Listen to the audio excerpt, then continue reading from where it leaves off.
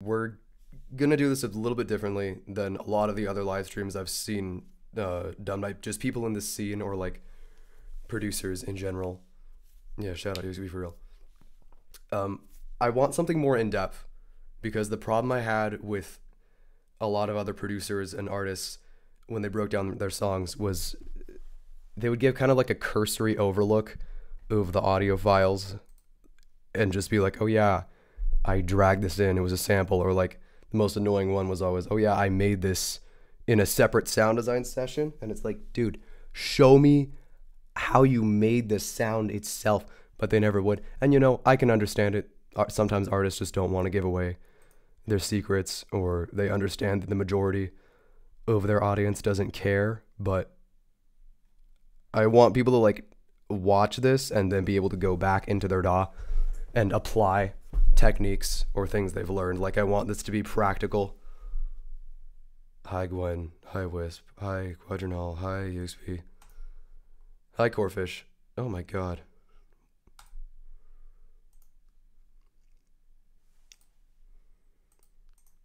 Yeah, apologies, it takes forever to load. CPU might be an issue, but hopefully not. Hi Java, sorry. Okay, I can't name everyone. Hi Glitchless. Good heavens. All right, here we go. So I'm just gonna go and do like a, oh yeah, that probably looked underwhelming, but a lot of this is in stacks. Here we go. Yeah, so this was about, I would say 300 or 400 tracks before I did a lot of the organizing and just resampling things to audio. Right now it's about, what was that, 183? So not huge. I wanted there to be more. Something I'm working on an extra song and more songs, just like adding layers. But I'm just gonna go through, explain the techniques for things if it's sound design related, explain the mixing if it's just something I recorded, and at the end, you guys can like ask specific questions if I went over anything or just want more like detailed answers. Oh yeah, okay. Let's probably ask, do you guys want me to start from the top or just like go through individual sections based on what people want?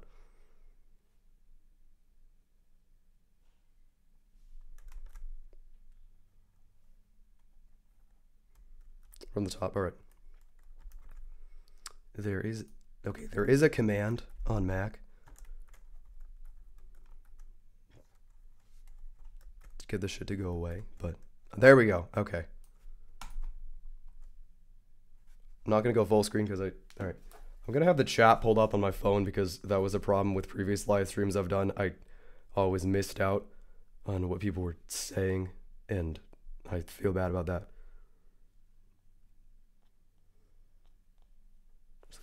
All right. So, yeah, in total, this is probably only going to be around an hour, like not, yeah, in a systematic way. I don't want to be like over the top in depth because a lot of this information is just extraneous, but I want people to know, I want people to like figure out how they can make every sound. Like watch this, take notes if you want to, and like steal from me, literally, like take my techniques, because I would have saved like years, probably. It's not even an exaggeration. If I knew stuff like this, obviously I can't contain it all within a 45-minute live stream, but this would have saved me so much time and effort if I could have known like just how to sound design, and no one taught me, so I had to just like scrounge around on the internet and ask people directly, and a lot of just trial and error. But I will stop the forward. I know that's really annoying by now. So also ignore the file names. I was on something, probably.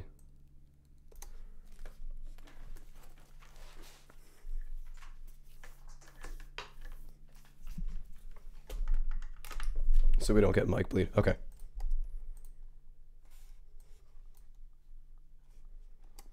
Oh Good lord.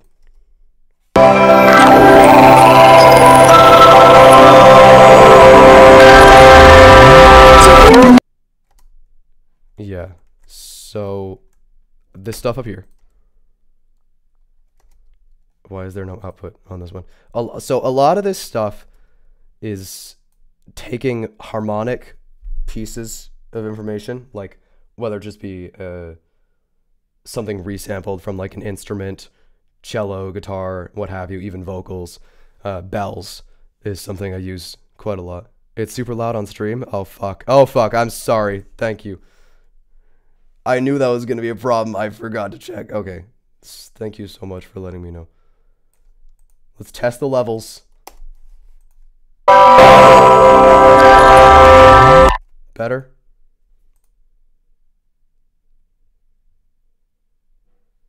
I am so sorry for destroying everyone's speakers. Audio input capture should be... It's still loud. Dude, I have it turned down like to negative 60... To like literally negative 68.9 dB. Okay.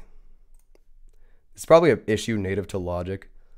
Audio input capture. Let's see if I can just lower that quite a bit. Still clipping a lot. Didn't you increase the volume?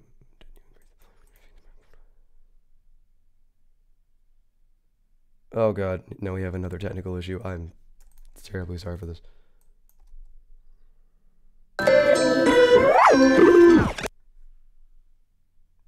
I'm expecting it to still sound like a military bombing. Are we any better?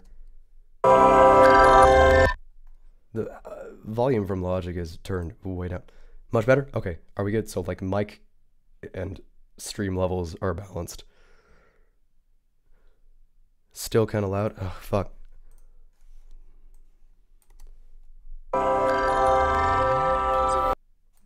Better? Good enough. Oh, okay, we don't. It doesn't need to be good enough. We can make this perfect.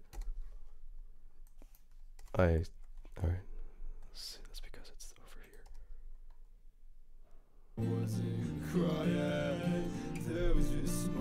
We're good.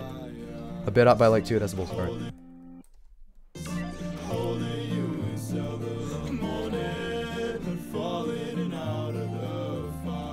Are we better?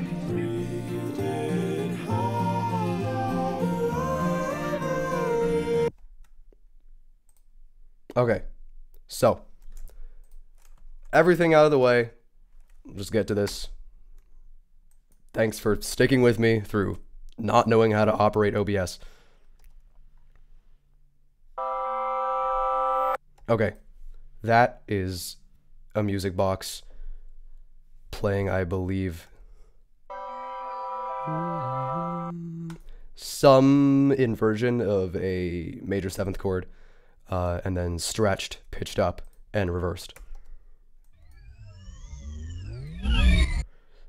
Yeah, so this is just a normal ass like riser I took, probably pitched down somewhat. Yeah, I know I haven't graphed the tab. I had not graphed the tabs. I'm sorry, UXB. I need to get to that. It's going to take forever. Maybe after this. But yeah, I did an absurd amount of low-end boosting, but since it's in the chain where a lot of it is already being limited, it's not necessarily to a point where it's just destroying the whole master. It just adds like a subtle bit of warmth because there's already like vinyl processing on it. I know it looks ridiculous, but it is achieving a purpose, especially because there's overdrive afterward. I wanted this whole section to feel really analog and reminiscent of the work Quadeca did for quite a bit of his stuff on I Didn't Mean to Haunt You, like the interludes.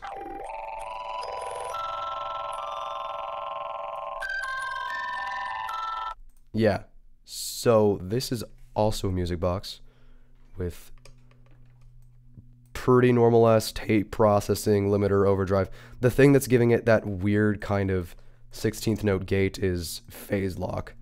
Without it,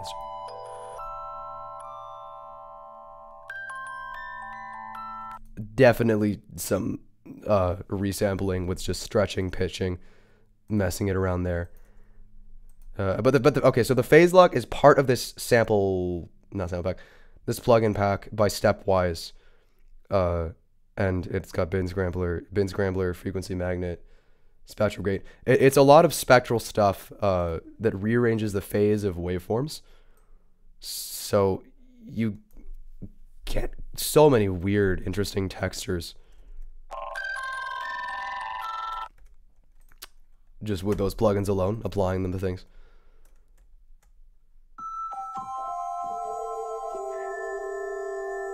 Same thing with the bells. Brought them back here. No, I think this was a marimba I played in, just MIDI. And extreme stretching is something I abuse. It's almost like how other producers just throw OTT on things, which I do plenty of. I will stretch things and repitch things to a point where they're just not really recognizable as their original selves. Added a bit here. This is another technique I abuse, where it's like, okay, so you have the main audio just chopped up, and then it goes up like what? It goes up an octave for like up to not even half a second, just as a little texture. And that's the thing. So many of this stuff is things you would not notice, that I wouldn't notice if I wasn't looking at the project file. And I know so many artists talk about it where it's just adding details that don't really need to be there. It can be a problem, but I think to a certain extent, it also just adds like character to a song, and it can be really important if you want to make something memorable and stand out. You know, you obviously don't need an absurd amount of details, but just little bits of ear candy, little background synths and fills that make the listener kind of it grabs their attention.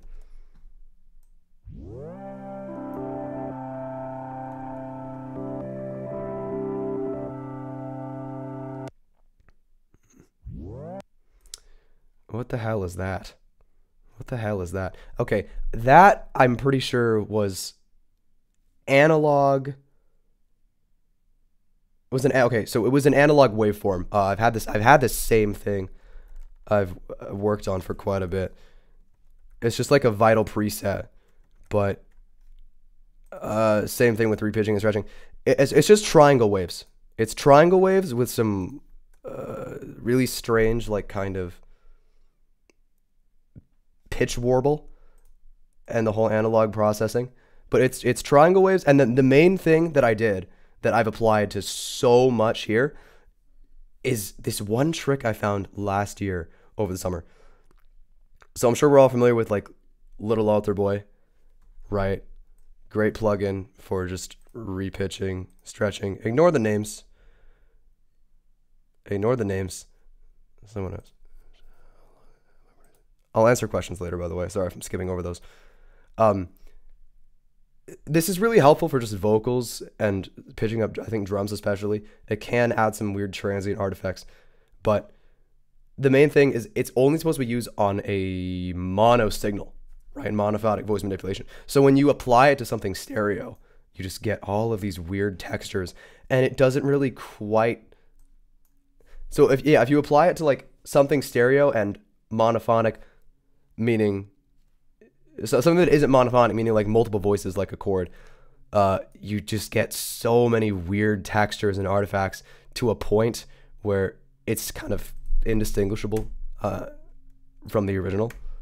And this was the same thing, but I think the problem was I just did it so many times, like so much post-processing using that method, that plus the artifacts with the repitching and shifting, it just got this.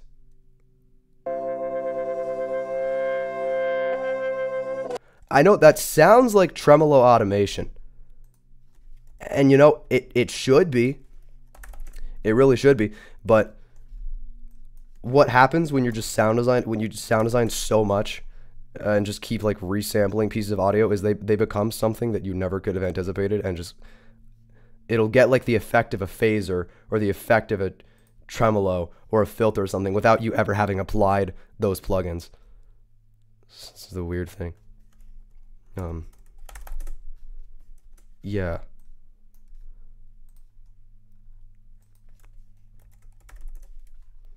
So that about covers it for these textures at the start.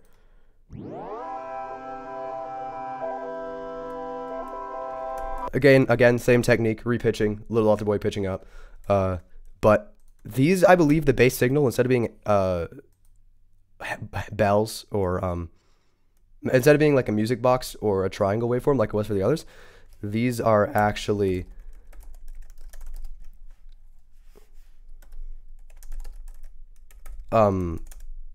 church bells that I took and like added resonances to them and then arranged them in a chord, and it sounds so weird. It got, again, the artifact like this here where it kind of gets a piece of melody, and there's these underlying like low end artifacts that come with it. That's just because of Little Altar Boy. Okay, this is Foley. I add so much Foley to things, specifically like this loop, these bells.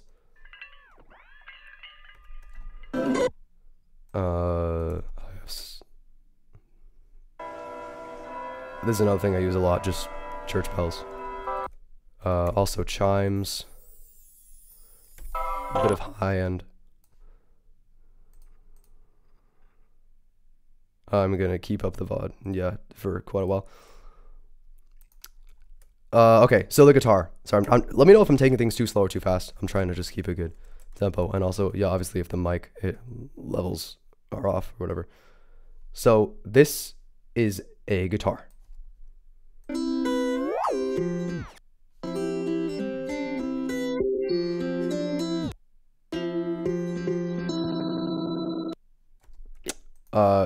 It's just pitched up, chopped up, obviously, and a lot of effects.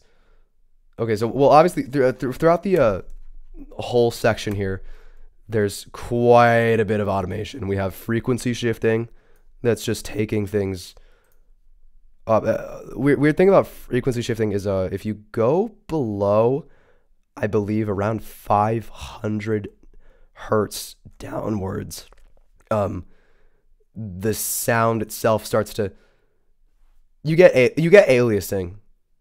Quick rundown of aliasing is basically when you produce a signal within your DAW that it can't process, so it kind of encodes it back up to a higher or lower octave within the sample rate you've chosen, generally, you know, 48 kilohertz, whatever. So that's what's happening here. Like, it's going so far below the like area where my computer can process it, it just maps back up.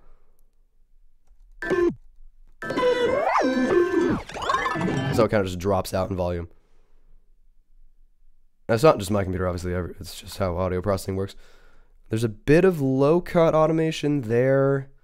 Nothing too special, just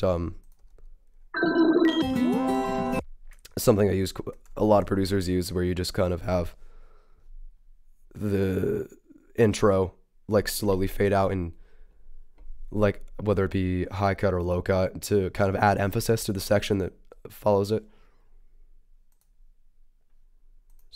What is this? Oh, this is just pan. So that's pretty self-explanatory.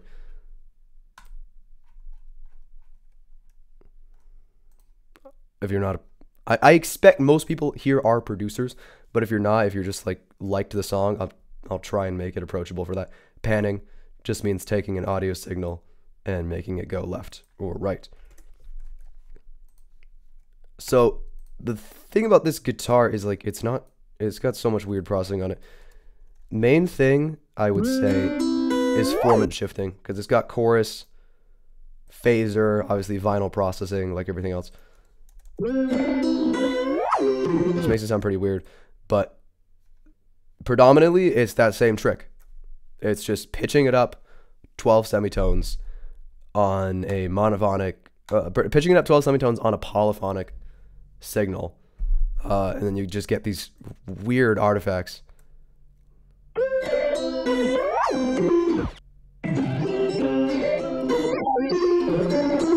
It's kind of being detuned slightly. This thing was fun to make.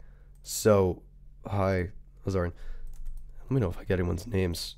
That's wrong. Yeah, so this is the guitar, but distorted and pitched up. Yeah, okay. So what I did was I took a segment of the guitar, pitched it up 36 semitones, and I used the splice method in Logic, I believe, which instead of just pitching things up or down, like how you would expect algorithm to work like that, it rearranges it granularly when it pitches it up. And then if you stretch that, you get a lot of transients. And then from there, it was just the same processing that's applied to it on the rack. And frequency shifting, like it was going up or down. Without any processing, it's just this. It just sounds like a guitar being pitched up and down. Oh, and then I also added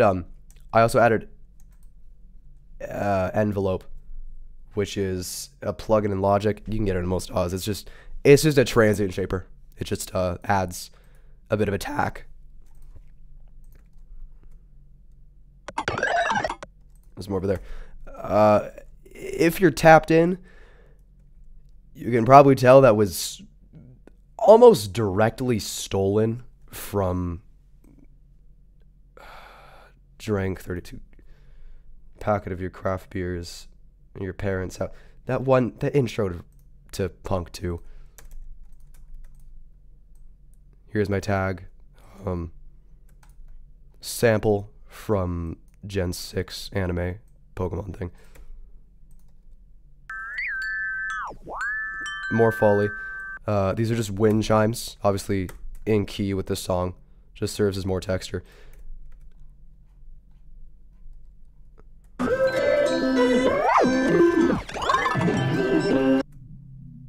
And then this is the same. This is just pitched down at a really quiet level. So it's not even worth playing.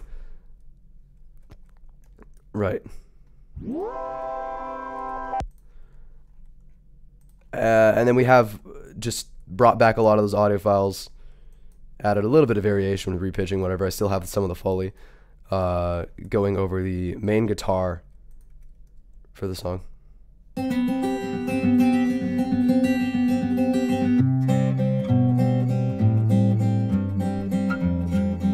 So, all right, we finished the intro. Any questions so far?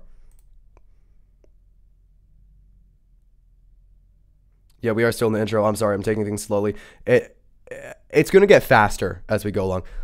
But, yeah, I just want to make sure people understand. This is the GUI select from Pokemon Diamond. Right, and I pitched it down here. Yeah, so this is that same sound effect, just with lossy going over it. So, at like 100%. It's pretty much not audible. Turn the game up. Little background detail. Again. And then it does come back here.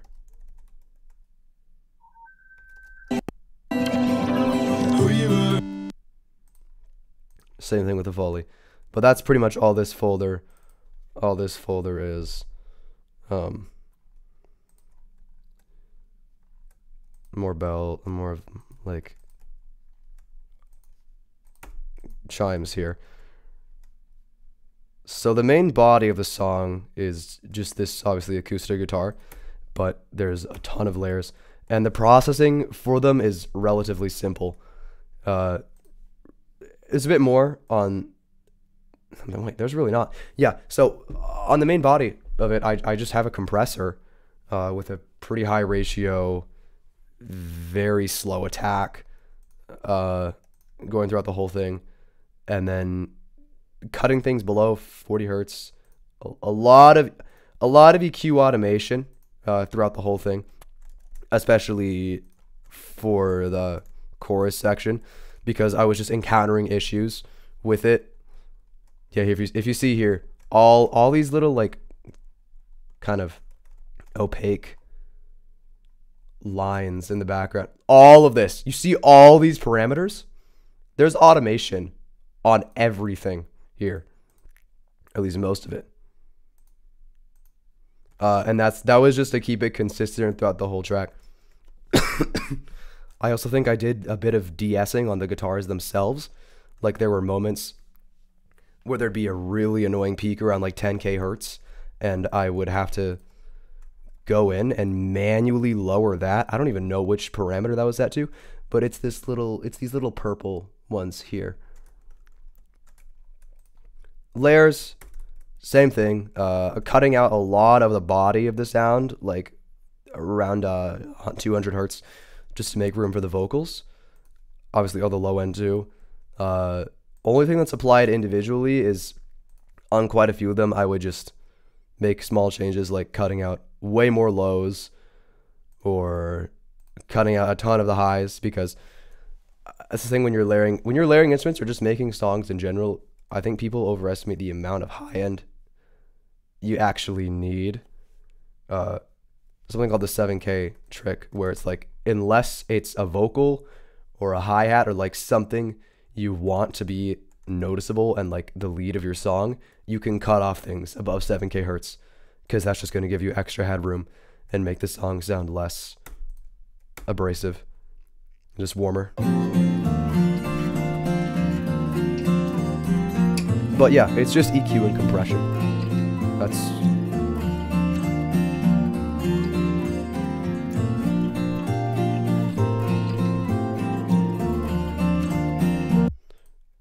Let's see. I'm trying to think of anything interesting sound design wise I did, but these are really just guitars. Something I did do was I took the melody and just layered it with itself above an octave. Same thing with cutting out the highs, just to make it slightly more prominent in the mix. Press the arrow under the track name. It shows, if you press the arrow under the track name in automation view, it shows all of them. Yeah, I figured it wasn't that interesting, but I mean, here they all are, I guess. Too much. Just too much. Looking back on it, I did not need to do this much, but it kind of worked out. The only other thing I have consistently going throughout like the acoustic folk part of the song is this triangle pad.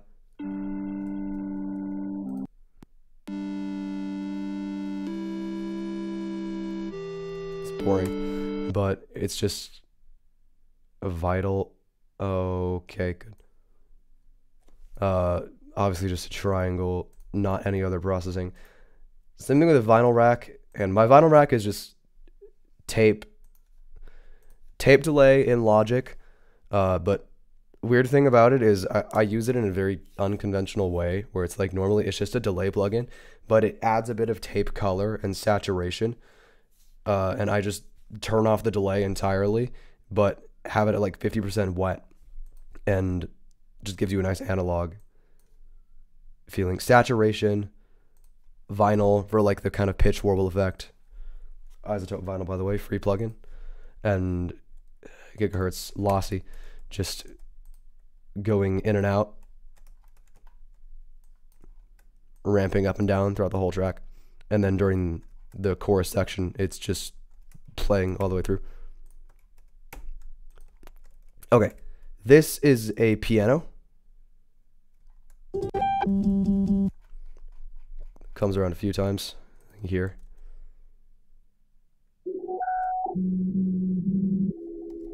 This is lossy hell.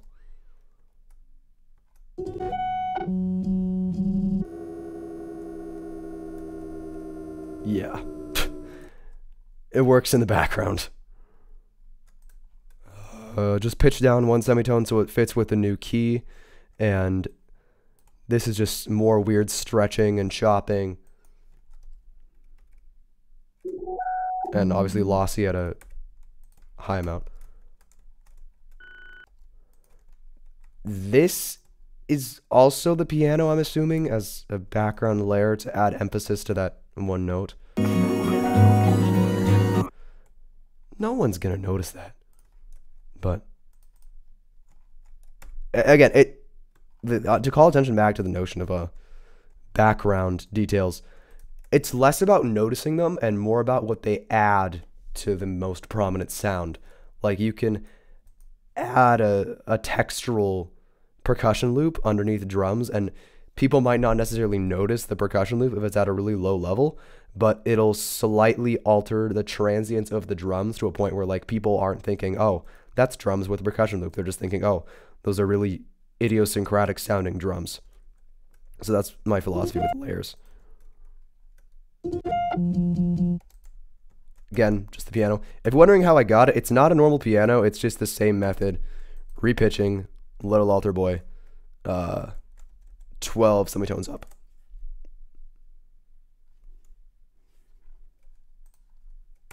Vocals. Okay, right before we get to vocals, we'll just take questions for a bit.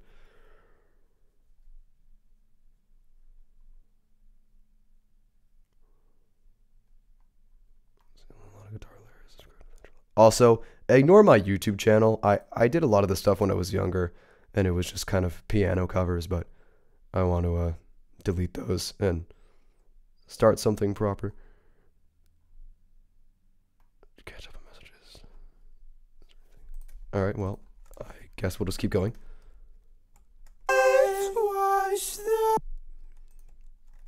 Vocals are pretty self-explanatory.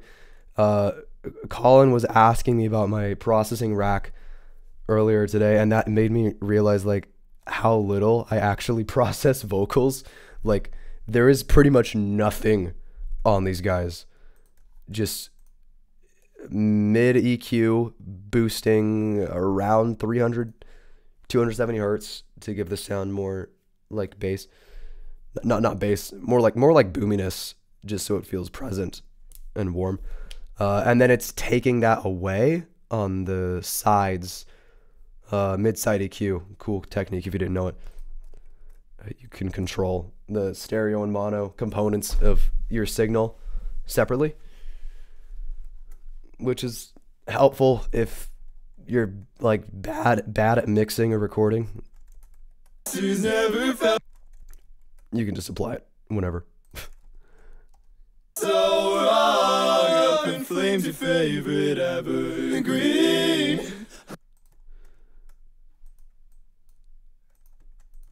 I think generally it's one of those things where you don't necessarily need to apply it to all signals, but it can be helpful. Anyway, yeah, the only thing I do with vocals is just I limit them all to, okay, so time editing, pitch editing within Logic, which is like the most draining and technical annoying process ever, but once it's finished I just put a limiter on it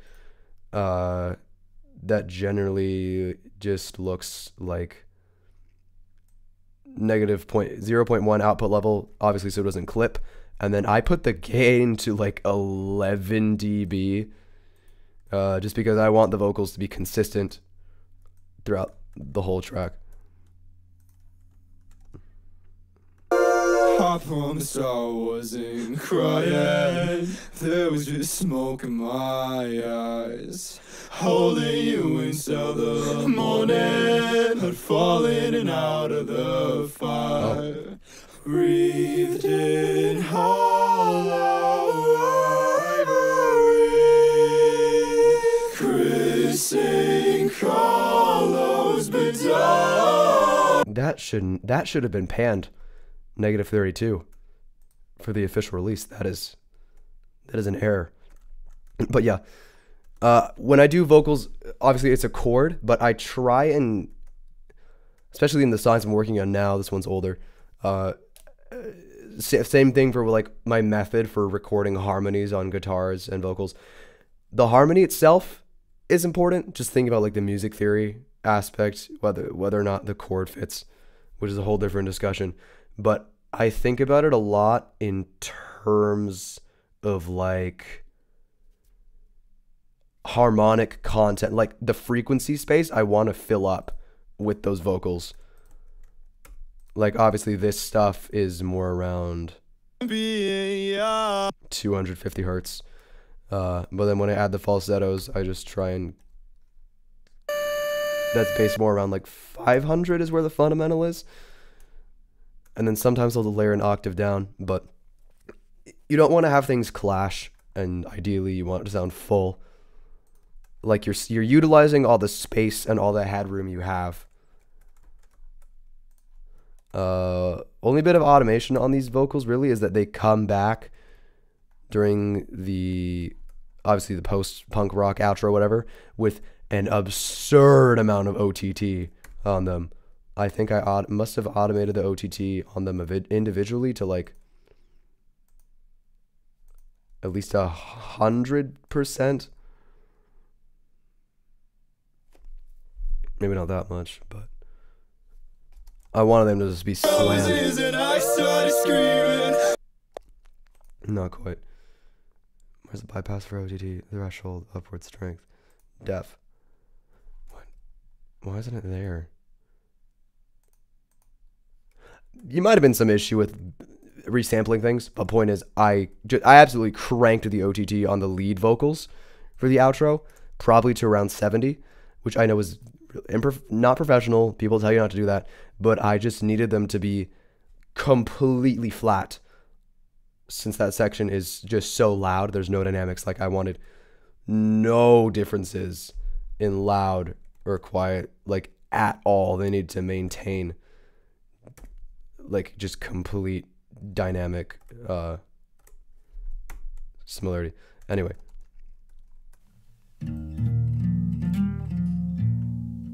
Little guitar fill. This guy has different processing than the rest slightly.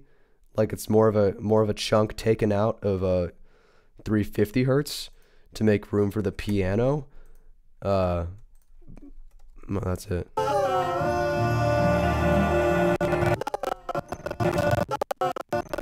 Okay. That's our first CPU issue. Hopefully it doesn't happen again.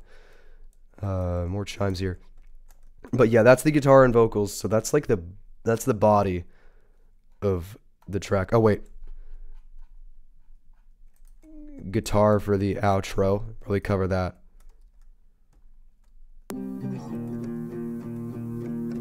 So in this section.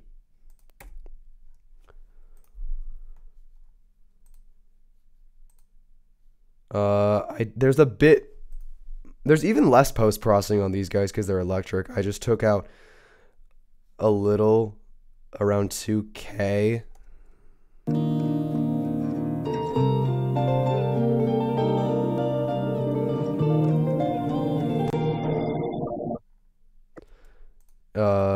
That's phase lock automation. The plugin I mentioned in the beginning is coming in slightly, just adding some 16th note gate and also pitch warble there, and lossy as well.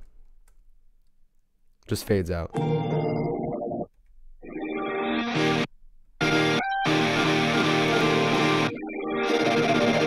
Okay. So I took the power chord, actually all these chords, and I threw them into a granulizer, and I believe I lowered the grain size. Yeah. I scrolled through the position parameter, but I just lowered the grain size, so it gets kind of like this tremolo effect.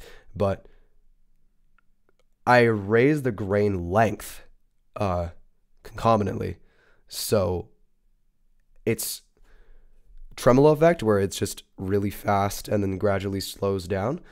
But the audio file itself that it's using to do that is becoming longer throughout the whole thing. So it's like it's stretching almost.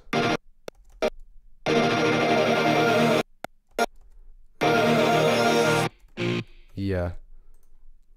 That's an effect I've seen Jane use a lot in her breakdowns. Shout out to Jane, by the way.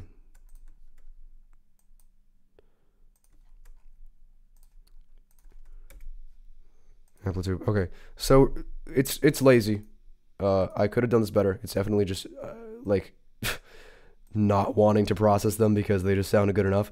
But the only thing applied to a lot of these guitars is just this preset from Amplitube. Just a standard guitar amp. I think the plugin itself is free. You can purchase additional amps with upgraded versions, but comes with a lot. It's pretty solid just off the get-go.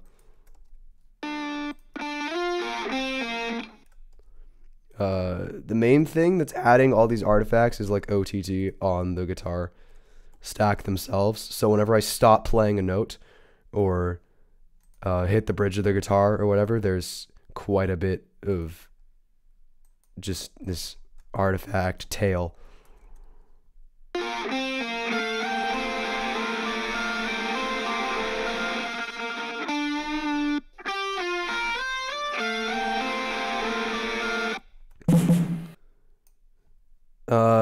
This was me stretching the tails of these two takes with the splice mode. I don't know if anyone noticed that, but it's just a weird way for it to trail off because it's a very unnatural sound. Like, electric guitars do not do that. Same thing here, except I think I applied frequency shifting. And that was to the other one. Yeah, this guy.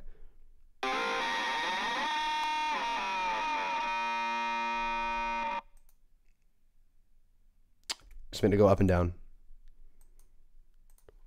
And for the rest of the guitars, here the chords, there is a bit of EQ. Like, I think I added.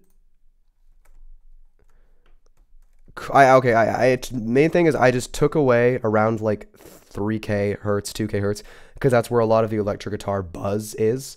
And then I added some like high end above 6K. This is what the EQ curve looks like.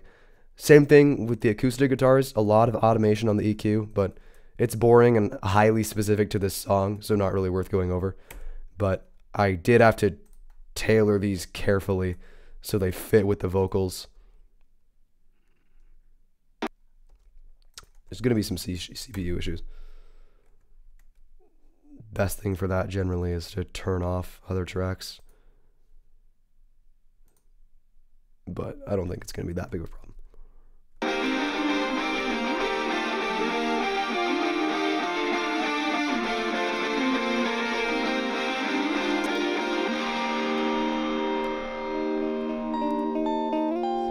These guys that come in are clean, obviously. So was very inspired by the work of a lot of Midwest emo bands. There's the tail of it looping over and over again, and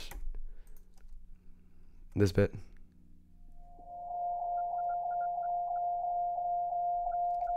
Which is just a normal guitar with lossy automation.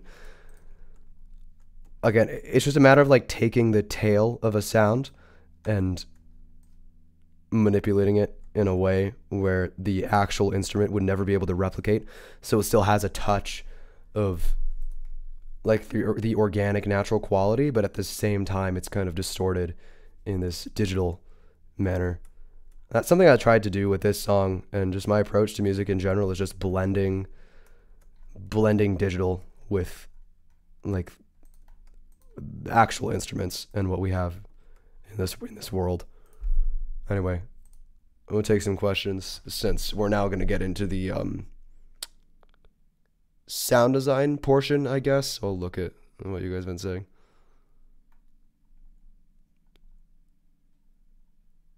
Underscores dryland outro, yeah, super inspired by Underscores' work. Do you separate takes for all the harmonies or just most? Yeah, generally I do a couple takes for a harmony and then just pick the best one and splice them together.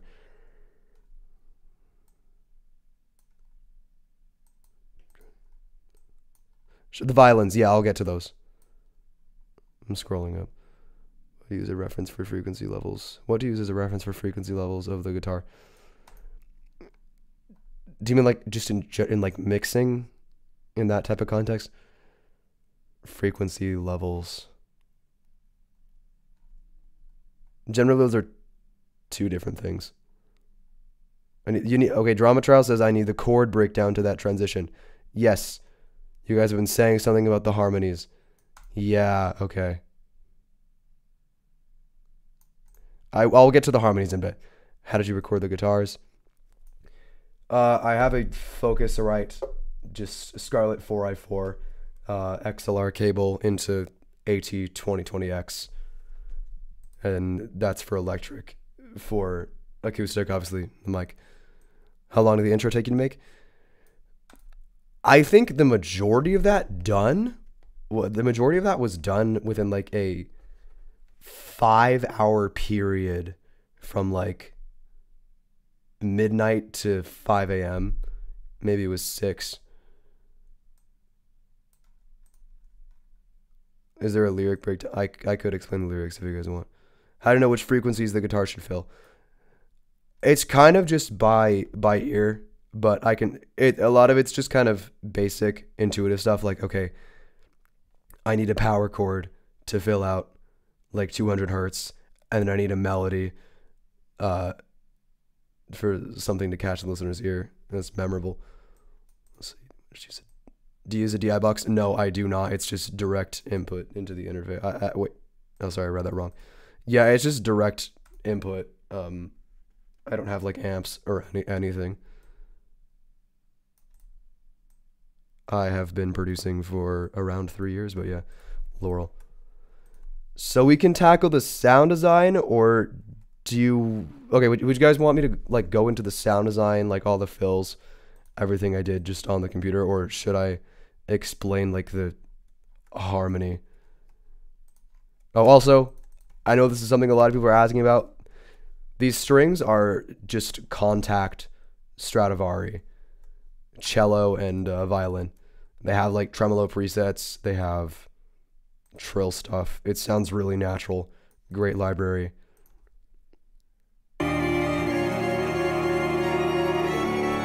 And then the piano is just on piano. It's called Claustrophobic Piano, just on Piano Book. Free plugin. It's like Labs, but there's quite a bit more pedal noise and key noise, which is why I like to use it. It just sounds more like intimate. The harmony on that part. Okay, people have said harmony and sound design. All right, I'm gonna go with the harmony since just for kind of like the sake of continuity. Okay. So. I'm just worried because if you don't know music theory, it might be kind of hard for people to understand. And obviously, no shade to you if you don't understand it. There's a lot of intricacies, but I want people to like know what I'm talking about.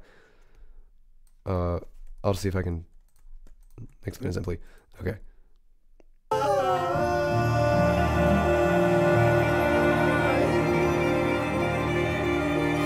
All right, so here we're on the 4, which is the subdominant of the song, just a major 7th. The song's progression, of course, is just walking down, really, from the tonic to the subdominant. Just since we're in B flat here, I think that's E flat major 7th, yeah.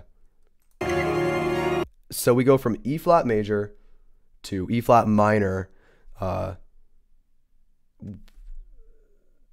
you know what? Fuck this. Fuck this. Hold on. Hold on.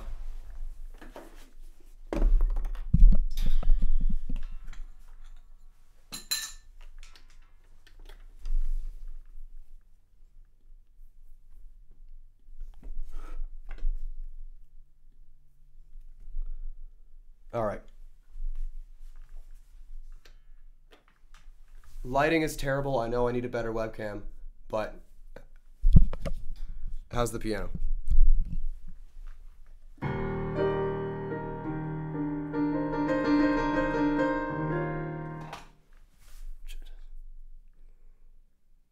Good. Okay. Hi, Josh. Yeah. All right. So for this section, we're on E flat, right?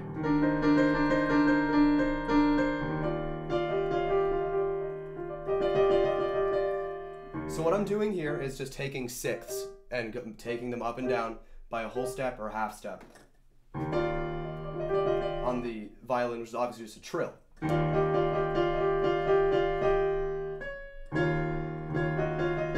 And then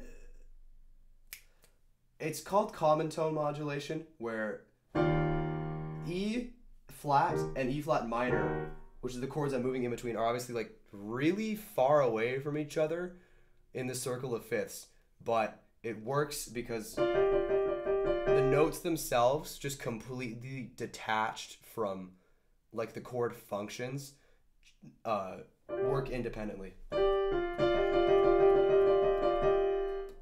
So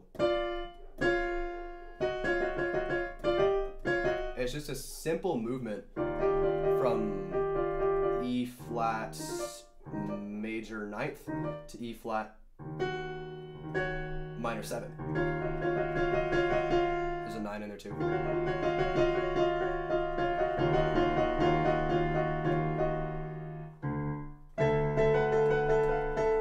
Here we go to a D9, a D6 9. So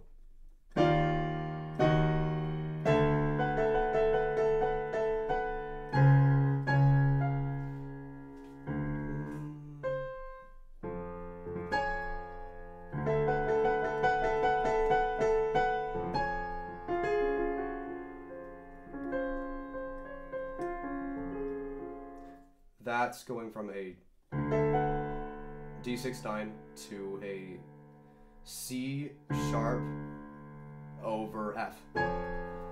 And it works because the whole thing really has just been kind of in a pattern of going down by semitones, right? Like we went from E major 7th, E minor 7th, D, back to C. So it's just going down, really. You can think about it. But what I'm doing here is it's a slash chord. So instead of playing the C sharp like over the tonic, over the root of the chord, I'm playing it over the third. So it has kind of a more, it's insubstantial, like ephemeral quality to it. Like it's tense, it's not quite resolved.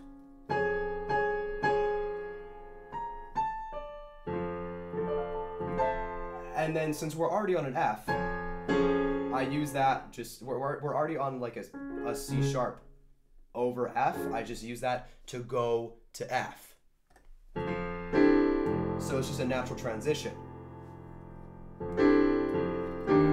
And then we move down a whole step back to E flat, and that's the thing. It's like we're actually still in B flat. We never went anywhere, but that's the transition period. It's like I wanted the effect of a key change without actually changing keys, because if I had to change keys, I would have to re-record all the vocals, and I just felt like B flat was already a good center point for the song. But yeah, E flat major 7th, E flat minor 7th, D6 9, C sharp over F, F, F6, that's important.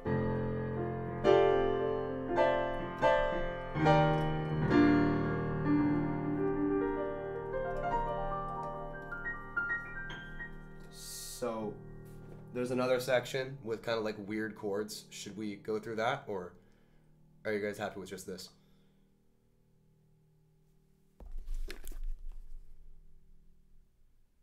Thank you.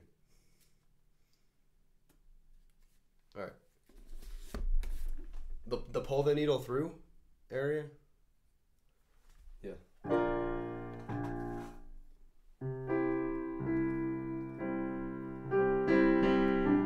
Yeah, okay.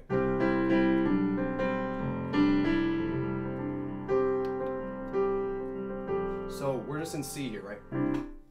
And we've just been going, kind of pedaling around this, we've been keeping just this major third, this major sixth consistent throughout every chord.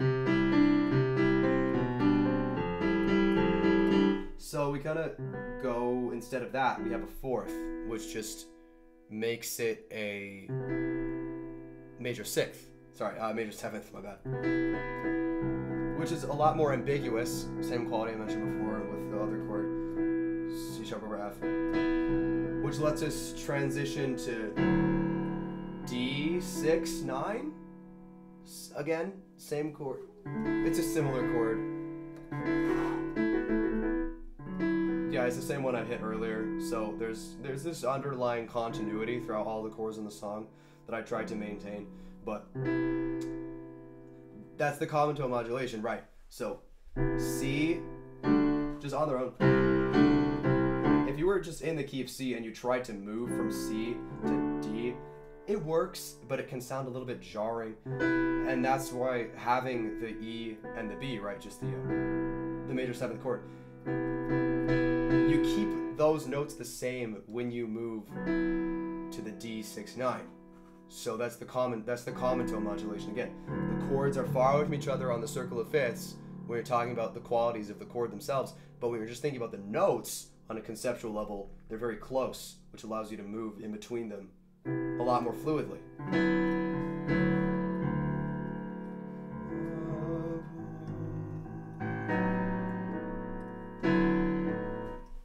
So I have this upper structure right here, which is just a fourth. But I move that to a B triad, third inversion, right? And then that lets me transition really easily, since we're kind of already in D here, to A. A is close to D. It's only a fifth down on the circle of fifth. Or fourth, my bad. Because we're going downwards here.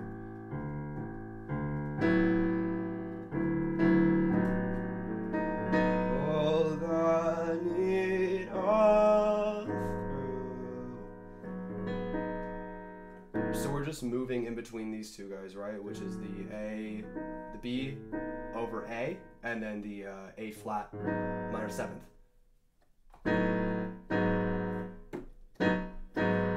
They have notes in common.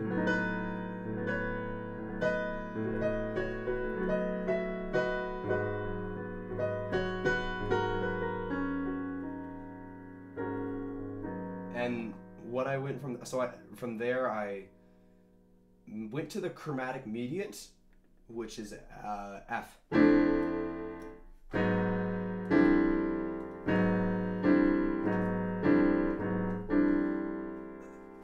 As that same thing where the notes, the only thing tying the notes together is the fact that it's only like a semitone away to move. So that's the main theme here, and the main thing to take from this is voicing. Like, voice your chords properly. I could have just went from like A flat to F, and that does not give the proper impression I wanted to. But when you you move around, you rearrange the notes, so instead of just being A flat minor to F, it's still A flat minor to F, but it's A flat minor 7 to F 7-9. So the notes are, even though the chord is still far away from each other, you're smoothing out the transition by thinking about what notes you're using and just making it move by a semitone or a whole tone, just keeping it very consistent. And then I'm just moving up and down, just from G to F. Like,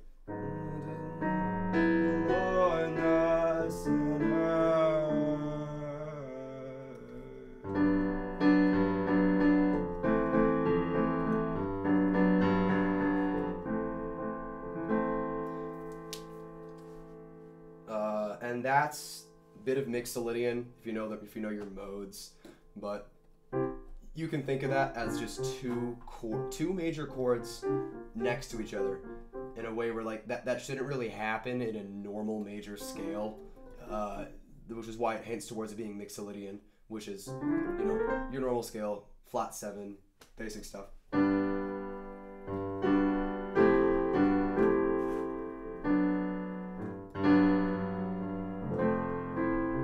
And then from there, I did the same move of just 2 major chords close to each other, but instead of going from G to F, I just went from B flat to A.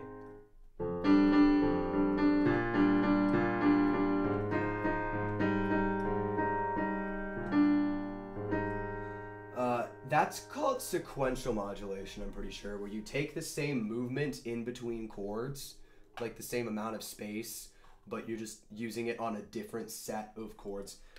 And there's the whole voice leading again, right? Because this is technically more of like a B6. You could see that as a G minor, but I don't know why you would. Functionally here, but anyway, B flat 6 to A flat major 7.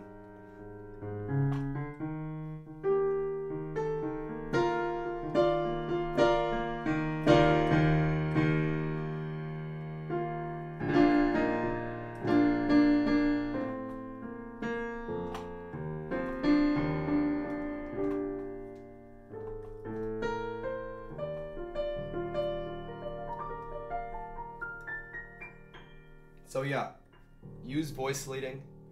If you want to transition in between chords, don't think about like you can think about the technical aspects of the chord, like where you're going in the scale, but some of my best chord modulation sequences are just when you're thinking about the relationships of the notes and not the chords, like how close the notes are to each other and how you can move them around the keyboard or the guitar fretboard, whatever. And actually this method is a lot easier on guitar just because of the nature of the instrument.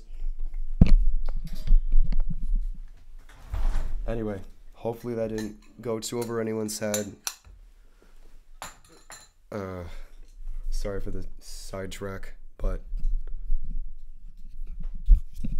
those are all the weird chord movements in the song that aren't just like standard.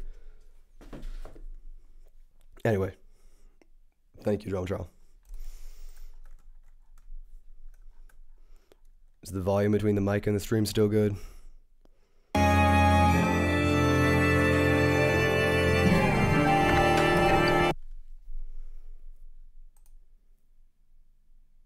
I might make a piano vocal cover of that.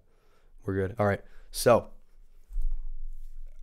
for this stuff, the drop, main instrument we have coming in here is bit crush sine waves.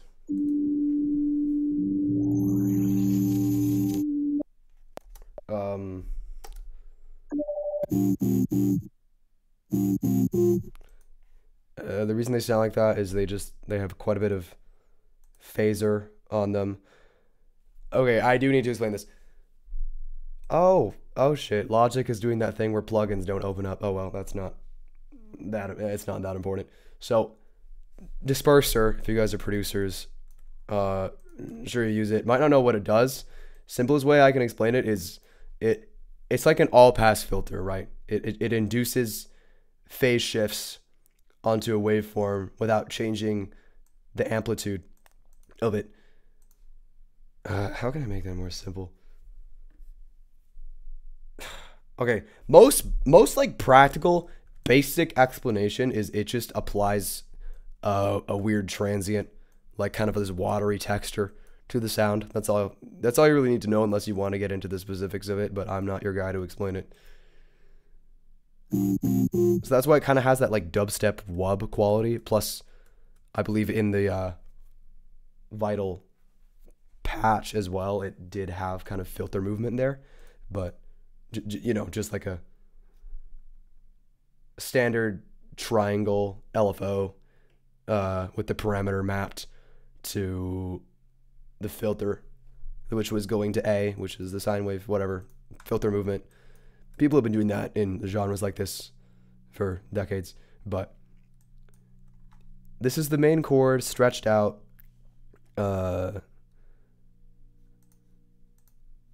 This is the automation. Yeah, okay, so there's quite a bit of lossy on it. Obviously, this is just stretch. I say that word way too much. I'm horribly sorry, but this is just the signal pitched up and cut into 16th notes.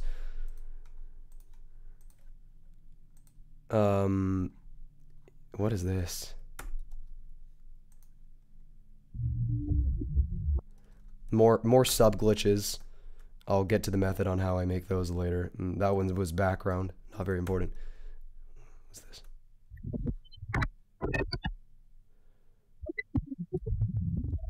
All right. So my method for those, and you'll see them over here too, right?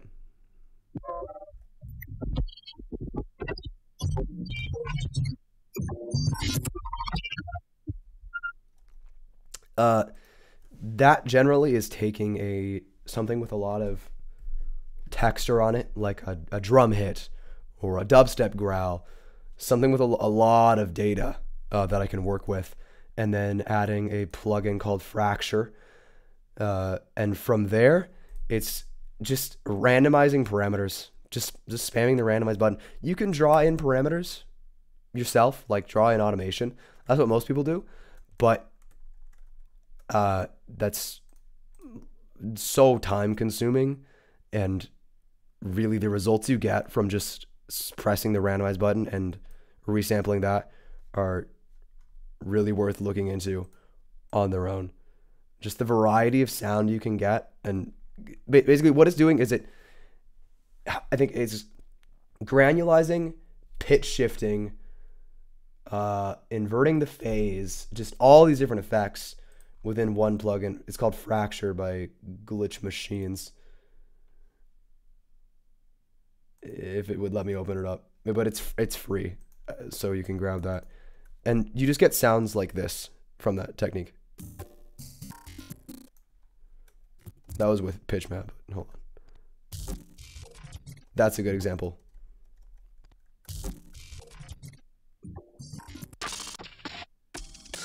Just a lot of weird things. Some of them have pitch map. I think all of them had pitch map applied. And then of course the normal post-processing rack that I apply to things. We've just got OTT, phaser, which I forgot to type that back earlier. But the reason I use phaser is it's disperser. It's literally just disperser, but I entered in some really specific, like, I guess numbers from this this one YouTube tutorial with like less than 1,000 views, and it functions in the exact same way. So that's how you kind of get the dubstep, like watery, liquid, like pitch transients at the start. Main thing here also is spectral gate. So without it, it's just this.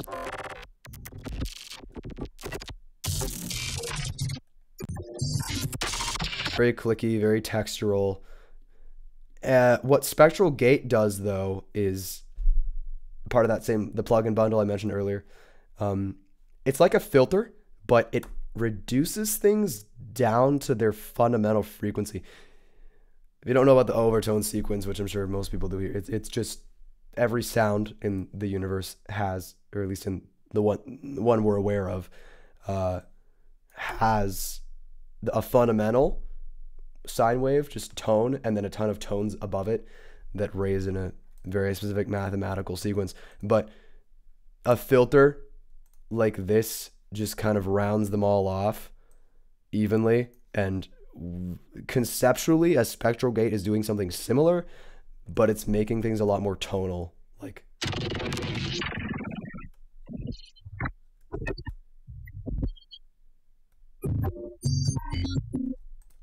really helpful for stuff like that.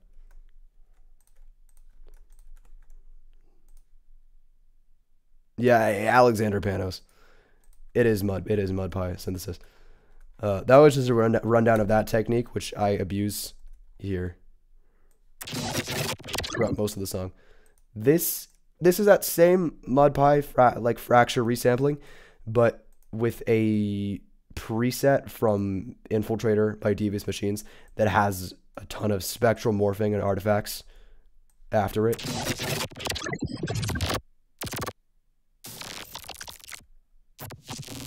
So you just kind of get this weird bubbly texture.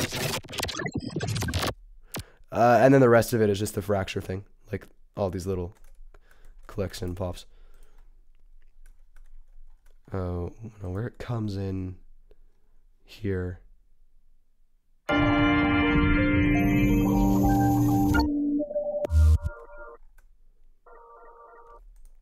This is more akin to the stuff I did during the intro, where it's just taking pieces of melodic information. Oftentimes, just like random audio files I have on my computer, whether it be like full songs or stuff I've made before or samples, and then pitching them, distorting them, stretching them, and adding pitch map just to have kind of semblance of tonality to it. Without Lossy, it's this.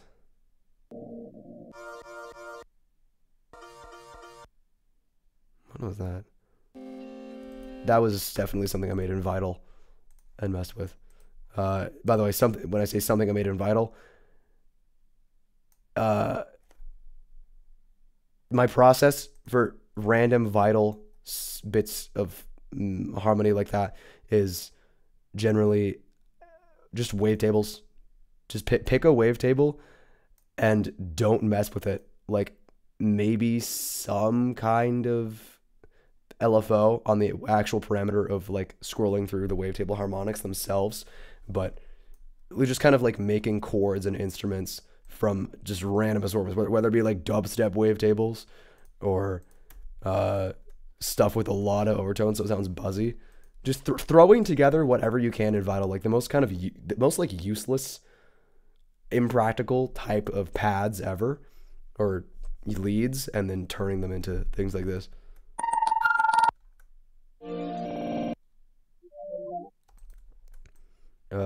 More resampling with pitch map and lossy. This same technique I used at the beginning with music box and phase shift. I mean, phase lock. So you have this weird like gate in between all the notes, and also a bit of pitch warble.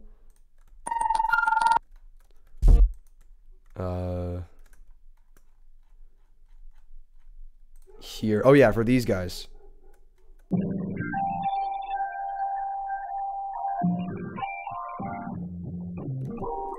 That was just me messing with the guitar, like all the techniques I mentioned before, and adding lossy. Definitely a bit of probably it's something granular though, I would assume.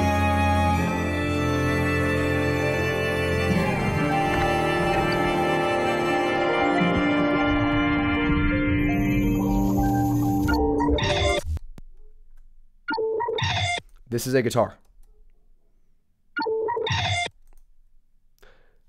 Now, I feel like fraud because I can't even really begin to explain how this one sound was made. I'm sorry, but I do know that this was a guitar. I think it was harmonics and repitching them into a melody and then some bizarre post-processing, maybe chorus.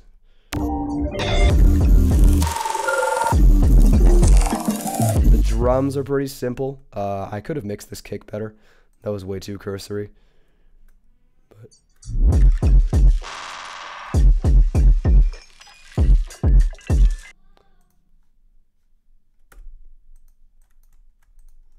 here. That's a clap with comb filtering, lossy fade out, and then I think phase lock. Couple Foley loops added together. Couple claps added together. Most of them aren't even in time. There's just a couple big accents. The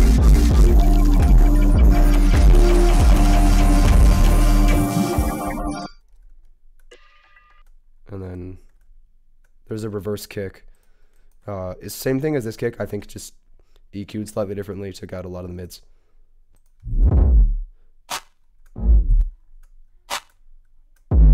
Okay, the kicks here get really weird. Sorry about my voice if you weren't here for the beginning of the stream. I said I had allergies, but yeah. This is horrible. This is everything that is wrong with the world. I don't have any excuse for this. I'm sorry. I will pay you in reparations for the trauma you've seen. 14 decibel boost here, around 50 hertz. I think my excuse for that is because I just really wanted this section to clip, and that was the only way of achieving it because it was kind of a bad kick to start with. The drums are so simple. Although what I did do quite a bit was I stretched and repitched the kick itself. Like turn it into a fill almost. This clap is very bizarre. I've got overdrive, stereo to a Haas effect, so it's kind of wide. Space designer, just for a bit of like, oh, that's not even on. Vast reverb, just standard stuff. Little alto boy, I think, to shift the formant of the clap down, kind of like skew the transient a bit. And overdrive, party already said that, the standard stuff. But the weird thing is phase lock. Like, because of that, it has almost no attack. It fades in, which is just something that phase lock will do. Like, that's without. It almost sounds just like like scraping. And then with it, it's like the transient gets delayed almost. It kind of fades into itself. And that's just what happens when you shift the phase of a signal a ton, which is what that plugin is doing. It'll skew the start of it. I will get to this later. Haven't even finished this section. All right, what's over here?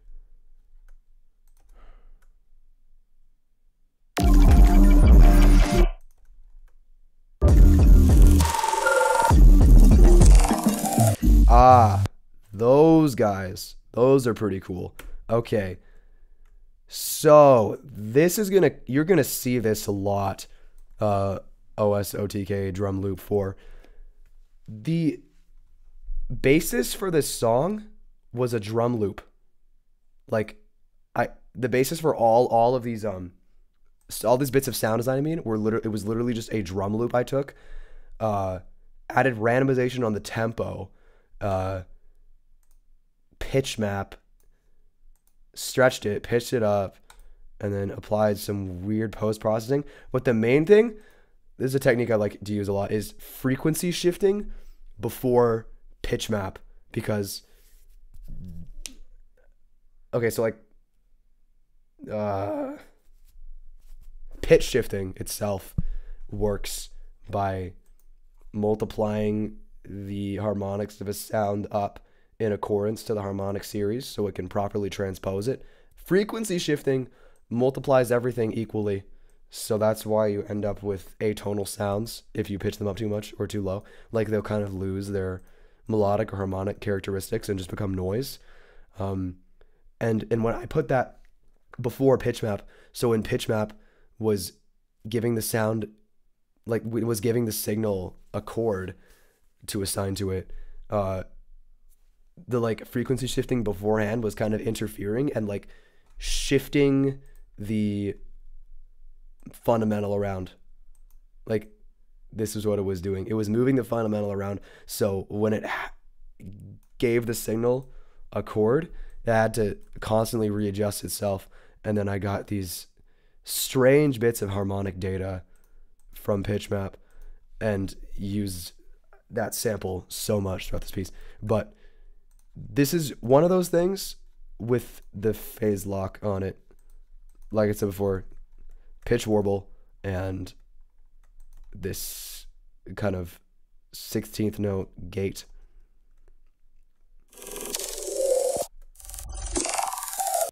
Yeah, that was That's what I'm talking about. Like, that's the frequency shift going down. It's very hard to articulate properly. I probably, it sounds like I'm just saying nonsense, but at least auditorily, it should make sense, or conceptually. What was this? Same thing, resampling bits of chords.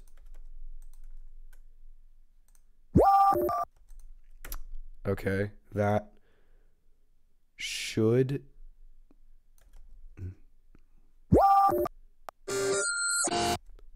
This is a music box manipulated. I definitely have frequency shifting on that to bring it upwards.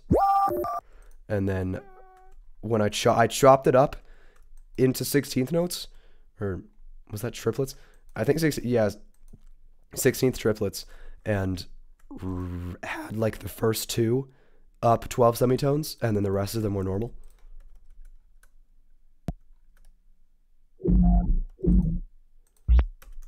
This is the sub glitch I use quite a lot. Got the whole thing. What is this? Alright, we're gonna unmask this real quick and take off Lossy.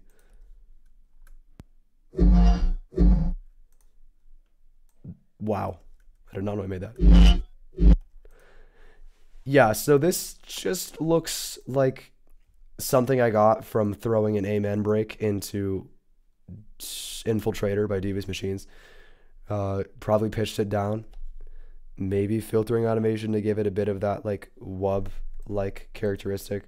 But it's a limiter, so it's not clipping the whole song. And this is something I do so much with EQ. With reverb. And it's probably one of the things, one of the most like actionable things you can take from this. You're going to start doing it in your DAW now, is take a reverb, raise the wet all the way, and then lower the size to like 10, just as low as it can possibly go. So then you get the effect of it playing in like a steel chamber or like a cellar or something weird. That's just you want an impulse response with already a bit of spaciousness, but you can do that, yeah. It's a limiter, and then the lossy, so it's just a background thing. And, lossy lowers the sample rate of a sound, makes it lower quality, and that kind of subsequently just takes away high end. And that's what I use a lot for when I make something that's worth using but not worth being in the foreground. I'll just throw something like lossy on it, so it's just a detail.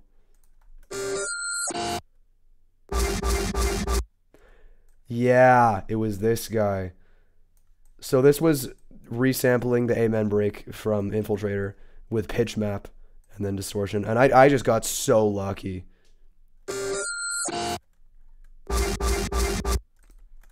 Got weird stuff. Infiltrator by Devious Machines, a good plugin.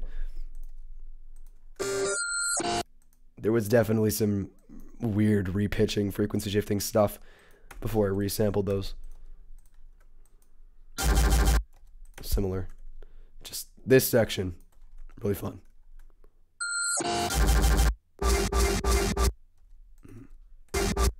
Anyway, this is... What is this?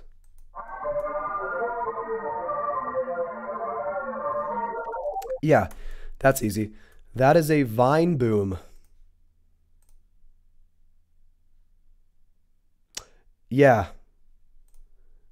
Pitched up 32 semitones in polyphonic mode, I believe.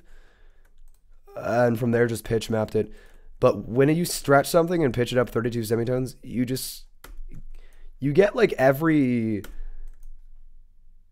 Okay, remember when I mentioned anti-aliasing, when you get a frequency that is too far beyond what your DAW can handle, so it encodes it back down? That's what you get when you pitch something up 32 semitones. Like all the high end maps back down to low end, but it doesn't register in the way it should be because you're just pitching it up way too far for like your audio unit to process. So you just get these weird artifacts. There's the amen break again.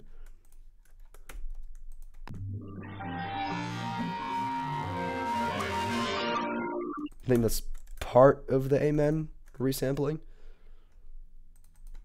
This is too. Whatever this is. Oh, this was cool. Yeah, so I took it. No, okay. Yeah, this is the Vine Boom. I took the Vine Boom, and if you're wondering why I have so many weird samples, oftentimes I'll just be on a call with my friends or something and just ask them for a sample, and they'll send me the most just asinine, like, garbage ever. But you know, I love it because I turn it into things like this. But it was the Vine Boom, stretched, distorted, pitch mapped, yada yada. But I threw it into a granulizer and did that same trick where I lower I scroll through the position parameter in automation, but I automate the grain length down and raise the grain size, or vice versa. And then you get the tremolo effect where the second half of the audio starts to kind of stretch because the actual, like, the distance in between the grains lowers, but the distance that the grain has itself intrinsically raises.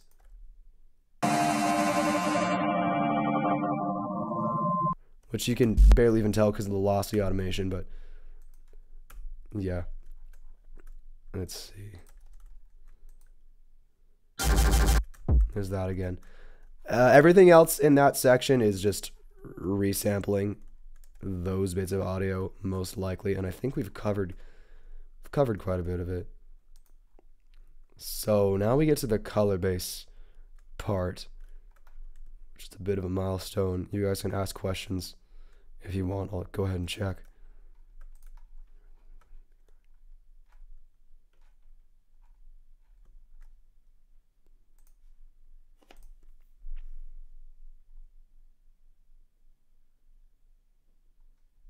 Someone, oh, Negus, hi.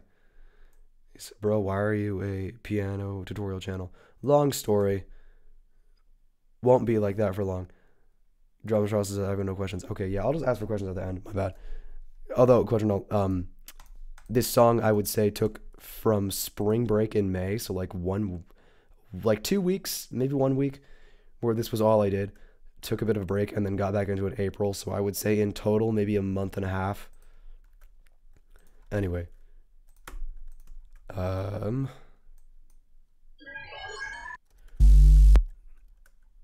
Okay, this part.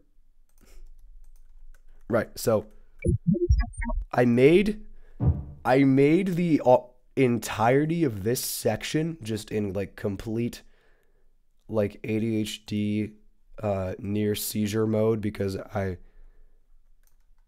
had like I watched like the entirety of season 1 and 2 of Don't Hug Me, I'm Scared in the background while I made this, and it was like 6 a.m. but yeah. Okay. So this is a really specific trick I would use with Infiltrator. I'd use this preset that it cut out the high end of a lot of things and made it very transient, focused. And then I would like lower the pitch, and just get these really strange sub artifacts.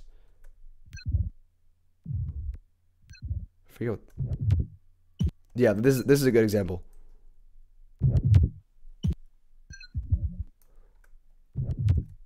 Kind of reused him. What's this guy? Yeah. This was that was the same technique. I think it just had like spectral gate applied at the start, so it kind of had that weird like higher note attached to it.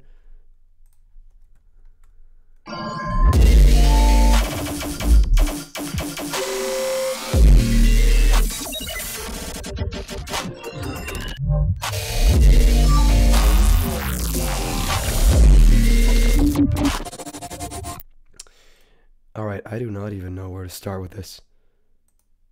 But we're gonna go ahead. So this is a hand pan. I believe by Ample, same company that made Ample guitar, Ample bass, did a hand pan for a while back in like I think the early 2010s. The GUI is so like vintage, but it sounds beautiful.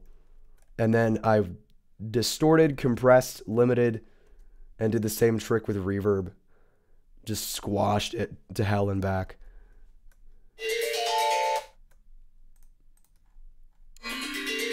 Pitched it down. I think I pitched it down in MIDI because when you pitch things down in audio, they just the nature of pitching things down themselves, like the algorithms that DAW uses, you'll like lose a bit of high end or gain high end if you pitch things up. It like the sound won't sound the signal won't be processed in the way you want. Like it'll just add this kind of artifact where the quality is lowered, and sometimes that can be ideal, but generally if I want things to not have that effect, you just do it in MIDI beforehand. All right. This is obviously just glitching. Okay. Oh my god. Oh my god. Yeah, so this could have been achieved by a really fast tremolo with the rate automating downwards, but I did it by hand. Yeah. It's not even noticeable because of how much is being smeared by the OTT and limiting, but whatever. I think this section is pitched up. I repitched some of the notes, not even just like not even just by octave, but like to different notes within the scale. So they were very disconnected from the rest of the chord. Like you notice how you can hear the tail of the notes played before within these, but for here they're independent, and then it comes back.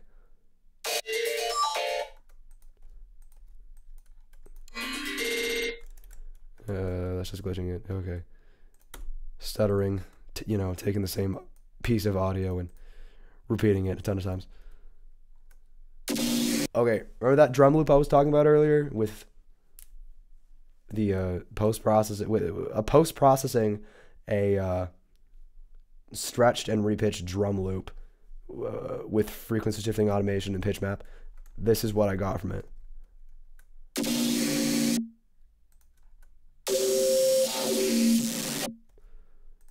That was pretty sick.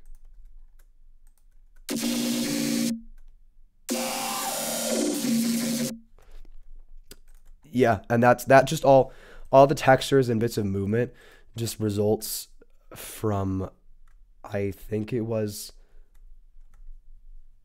having like tempo automation on the drum loop.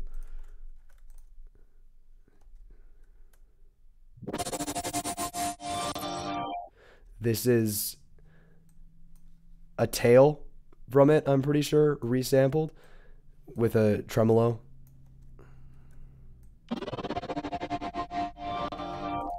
It sounds really low quality, but I guess it worked in context, especially with the post-processing. This is... Oh, this was so weird. Okay. This piece.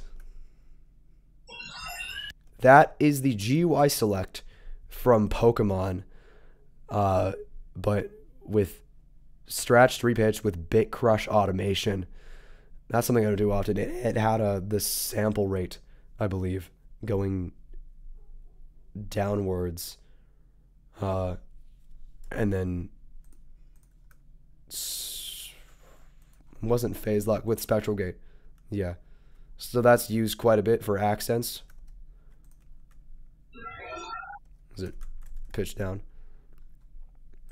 This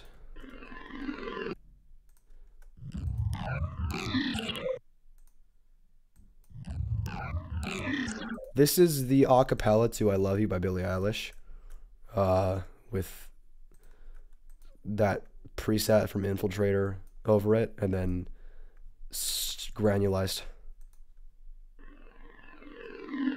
There's it fading in with phase lock.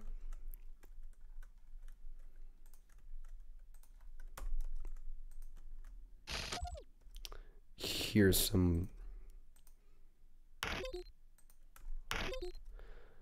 I believe that was a drum hit with this plugin called Crush, I think. Hold on. FK Influx. It was either FK Influx or... Let me find it. This other one that I got earlier. Or Crush by Tritic. That's a distortion plugin with a lot of cool presets. Just scroll through that, and it's more focused on like bit crushing type stuff. Like, it's not warm saturation, it just completely destroys the sound, but you can get some crazy artifacts from it and use them for fills or whatnot.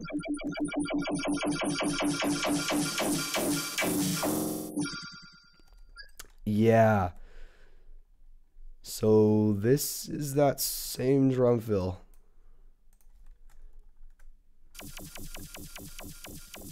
No post-processing. And with post-processing. It's nothing special, really. It's just kind of a transient from that glitchy resample drum fill, but what's making it is the Space Designer with the technique I said before. Big reverb, wet all the way up, but size obscenely low.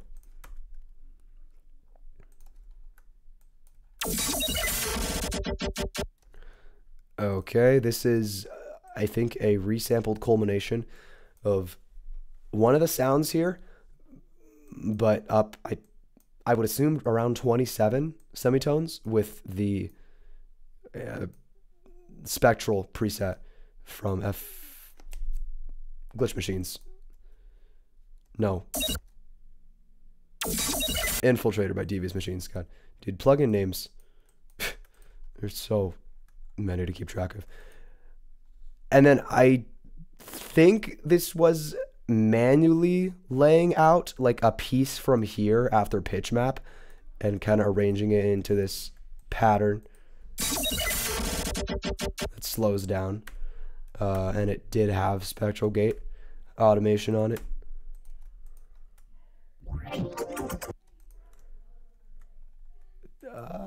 Okay, I'm so sorry, but this is one of this waveform is one of the things where I can't even begin to explain what happened. These are the hi-hats. Probably not even noticeable to most people.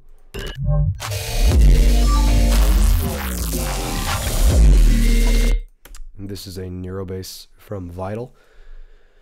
Generally my techniques for Neurobasses, my technique for Neurobass stays pretty much the same. It's the same thing with like a dubstep basses, DMV basses, anything similar to that. You just take a sine wave or saw wave, FM them to each other. You can use more complicated waveforms, but especially for just growl basses like this, you don't really need to. FM them to each other, quite a bit of distortion, and the main thing is like filter movement.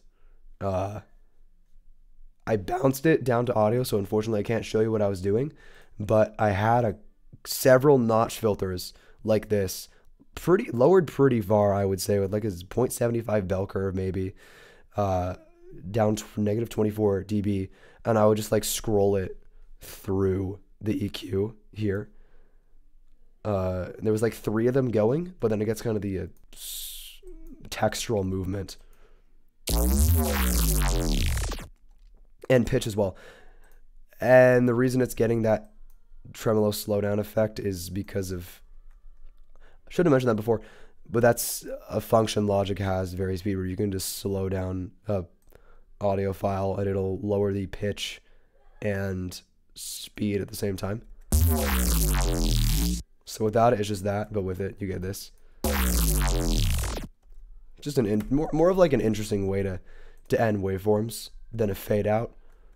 Obviously not applicable all the time, but this is useful. And you can get that same effect in other DAWs with, I would assume, something like Gross Beat, Ableton. I most definitely has something akin to that feature. This was the same. That was that same distortion plugin. I think this was a piece of percussion, but I just used that Crush by Tritic. And then I think I arranged different pieces and pitched them up into this kind of pattern to get this really quick textural fill in between things.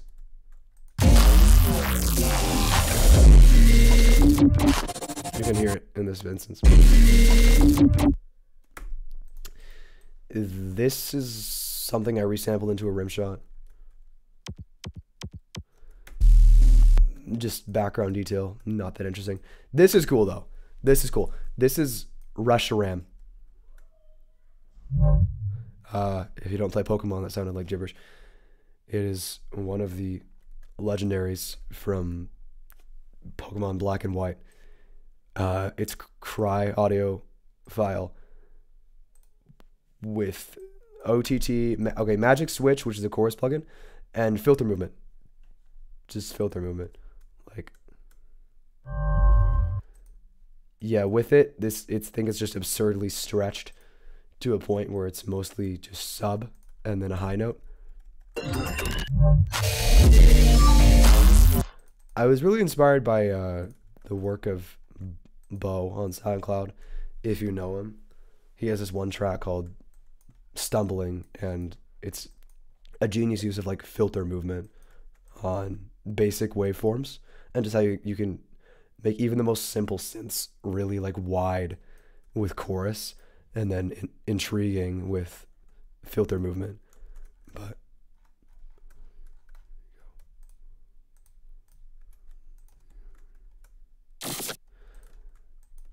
that's Fracture resampling, I can tell. You know, if you weren't here for that, that's just taking the plugin Fracture and spamming the randomize button and letting it randomly granulize, repitch, stretch pieces of audio into something new. Oh, and as for what I'm applying for post-processing on all these tracks, I don't think there's anything actually on the bus, which was ill-advised in foresight and in hindsight. But like, it's just OTT generally around, I would say, 100%. When you're working with digital sounds like that, it's more forgiving. But distortion, we don't want any dynamics whatsoever most of the time. Sample delay, which is a Haas effect. If you don't know, that's just taking an audio file and playing it on another channel just a couple milliseconds after itself, which gives kind of the false impression of it being stereo. So it's just a quick way to like widen sounds. And funny thing, that's actually how headphones work. Like, headphones, as far as I know, are not in stereo. They just utilize that Haas effect to play the waveform slightly after itself on another channel. Tricks your brain because of the way we perceive sounds stereoscopically. But anyway, I think that's really about it for this section. I think we have this part here. That's...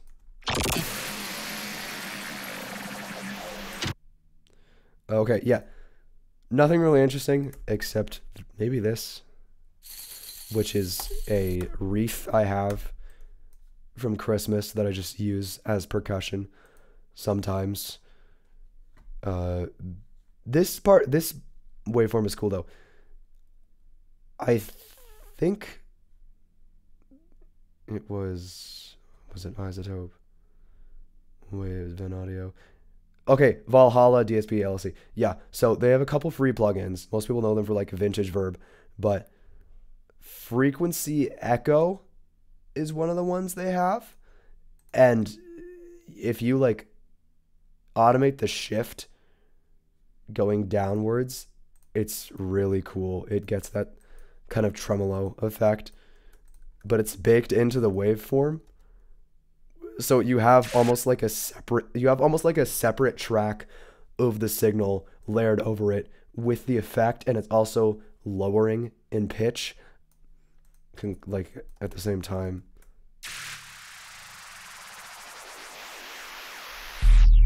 Was that it, or was it this one?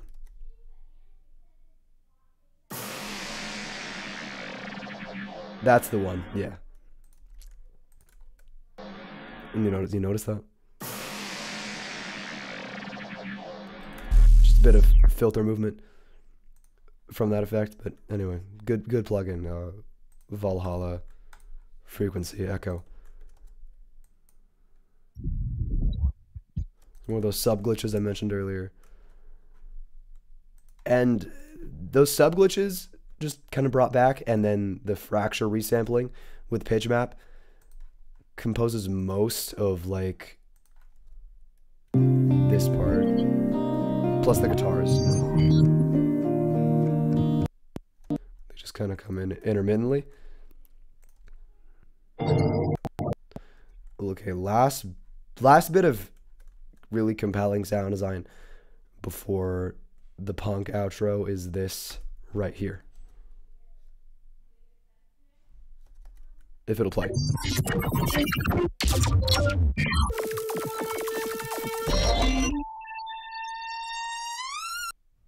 Yeah. So, step by step.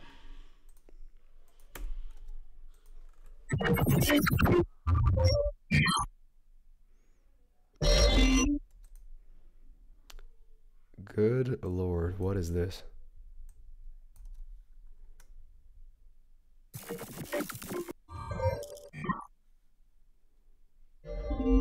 Okay, so this was a percussion loop thrown into Quanta, granulized.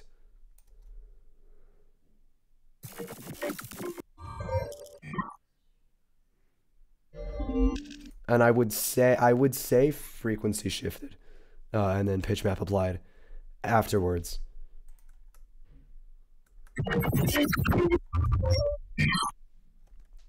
And then, the spectral gate adding quite a bit of the artifacts there.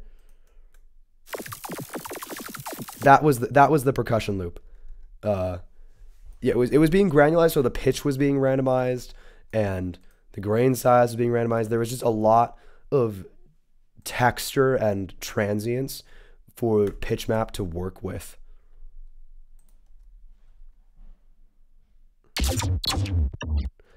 This, I'm almost certain, was a preset from Devious Machines Infiltrator.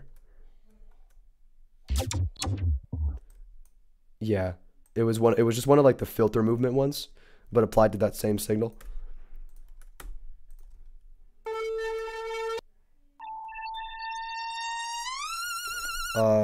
Saw wave, triangle wave with distortion on vital, raising in pitch, and then having tremolo there. No, not tremolo, sorry, vibrato.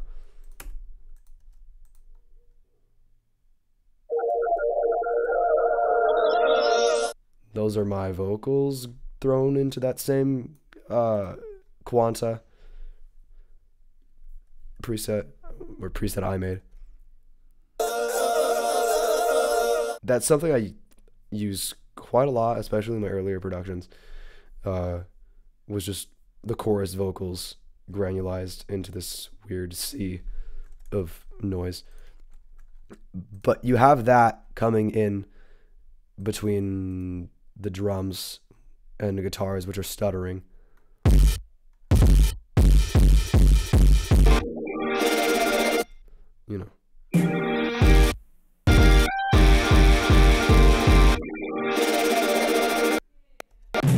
And then with everything else.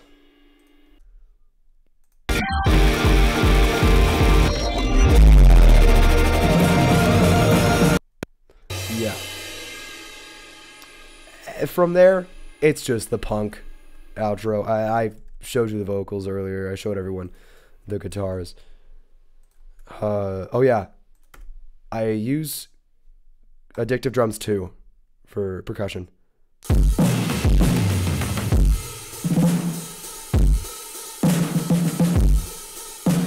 As far as my post processing on that, it's really just taking away a bit of 6K to make room for the vocals and guitars up on like the higher register. Overdrive, and individually, this has got OTT, the body, everything else is really just a mix of OTT, saturation, maybe EQ.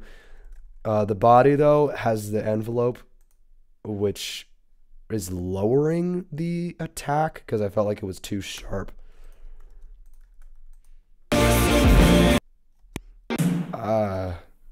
There's got to be some way to get this to play. I could freeze it and play it all the way through, but like, we're here for the breakdown, so.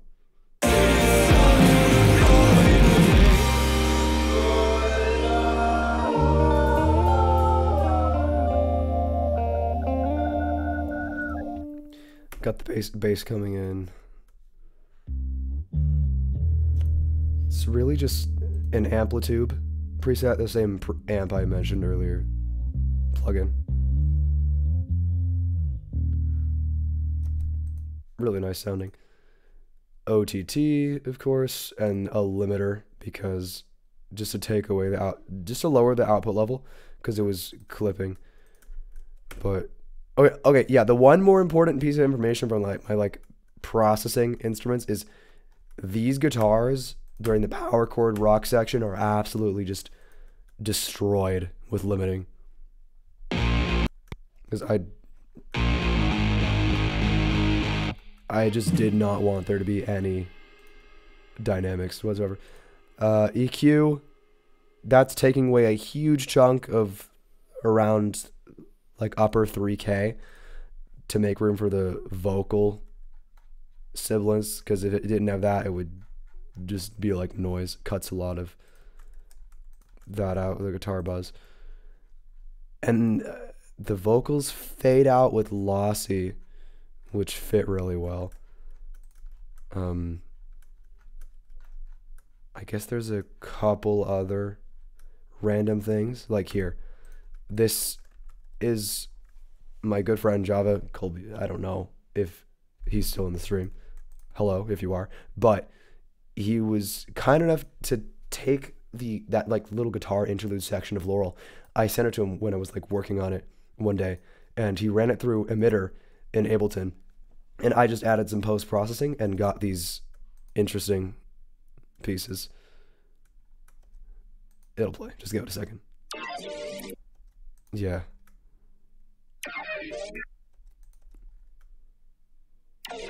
And these come in throughout the whole piece. There's spectral gate automation on those. But yeah, you can notice them here.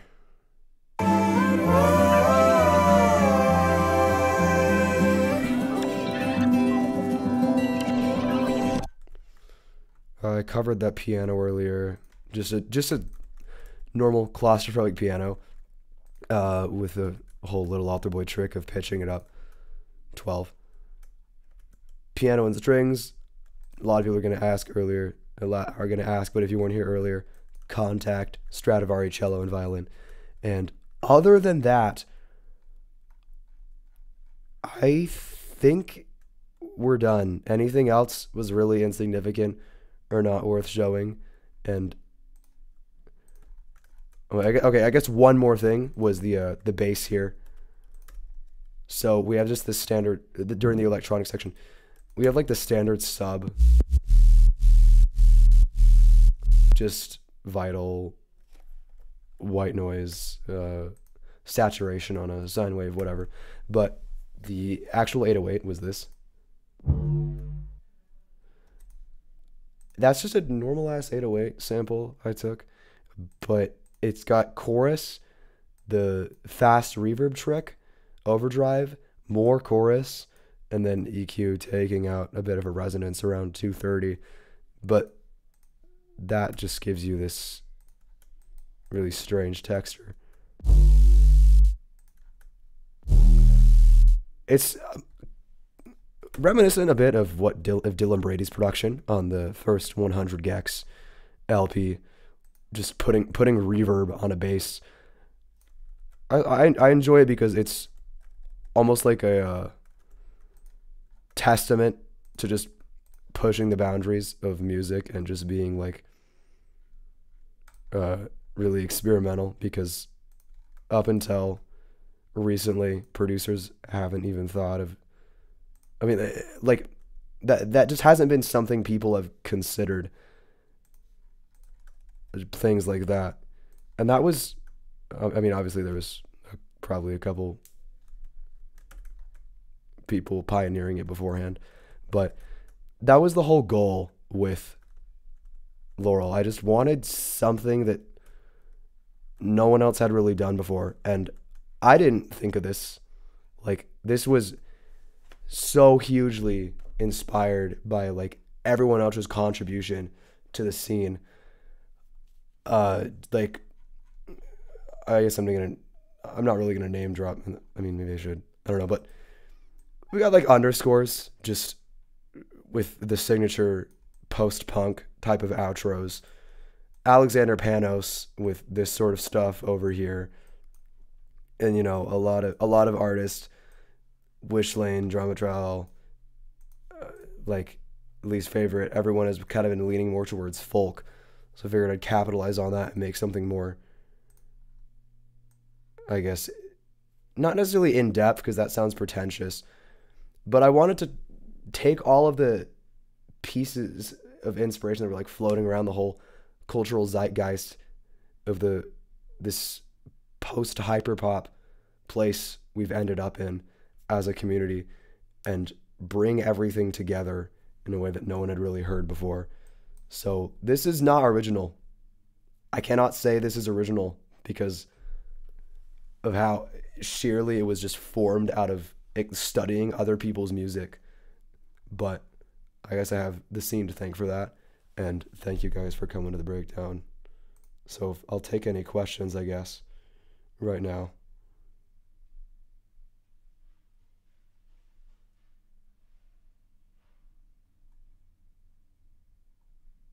Was that how I master vocals? Vocals, really minimal. I guess it was just OTT, a bit of EQ, but that's pretty much it. I think if you have a good source for your recording, you don't need something really over the top.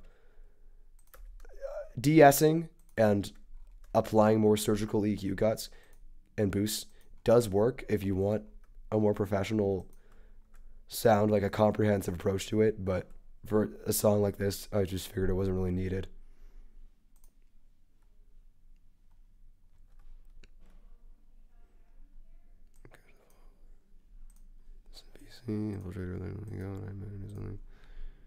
All right, well, I guess that's it, unless you guys have anything really pressing that like I didn't cover or you'd like to see again. Sorry for making this so drawn out. I wanted to fully explain every piece, but thank you for stopping by, everyone. Yeah, no problem. Sleep Portrait.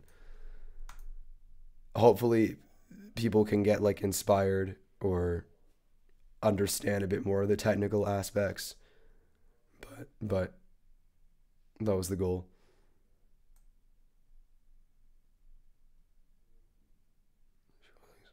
All right, well, the VOD is going to stay up. Thank you, everyone, for coming. I won't keep you any longer. Have a good day. No, Zysim, I'm not going to meow, but thank you. Yeah, no problem, guys.